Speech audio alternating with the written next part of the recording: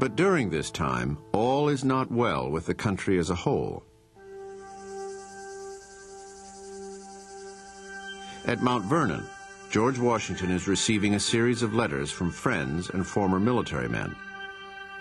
Alexander Hamilton writes from Congress that without an army or a navy, America is completely powerless to deal with international problems. England should have long ago returned our lands in the West. Spain blocks our ships from the Mississippi. How do we defend our rights as a country? Do we have troops, a national treasury, or even a national government? We have a shadow of a federal government where 13 petty republics must agree on every point of every measure the Union wants to execute. The result? Nothing happens. The states have brought the wheels of national government to a standstill. You really see Hamilton tearing his hair and mumbling dirty whack-a-frass as the revolution ends, because the Confederation government to him is absolutely nothing that's going to build the America he wants it to be. He has no patience whatsoever with this loose agreement.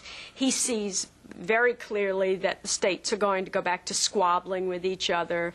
He wants a uniform currency. He wants uniform internal trade within the country. And when he sees Rhode Island charging Massachusetts a tariff every time someone brings eggs from one state to the other, he's absolutely disgusted. Sometimes I think I'm wasting my time in public service. I hate Congress. I hate the world. A mass of fools and knaves. I hate myself. Border disputes smolder between the states. Pennsylvania is fighting with Connecticut over which state will control land to the west. It is clear that these might become full-fledged shooting wars. Observers in England smugly declare that all this is inevitable. The popular opinion certainly believed that the American experiment couldn't possibly survive. It was remarkably liberal. The government was very weak. The country was very extensive. And there was really no possibility of this absurdly new, fresh government surviving more than a few years. It would disintegrate. One underlying crisis overshadows everything else. The United States was bankrupt. It had no ability to tax. All it could do was request the states to give it money. The financial situation was very, very serious, with huge war debts that had to be paid if you're going to restore the credit of the country. The states are slipping into an economic depression. Americans are dividing into two camps, creditors and debtors. We are oppressed by the very men whose property we fought for, whose independence we bled for. Yes, we owe money to these men, whose purses are their conscience, who hear their lust for wealth louder than the cries of the poor and the needy.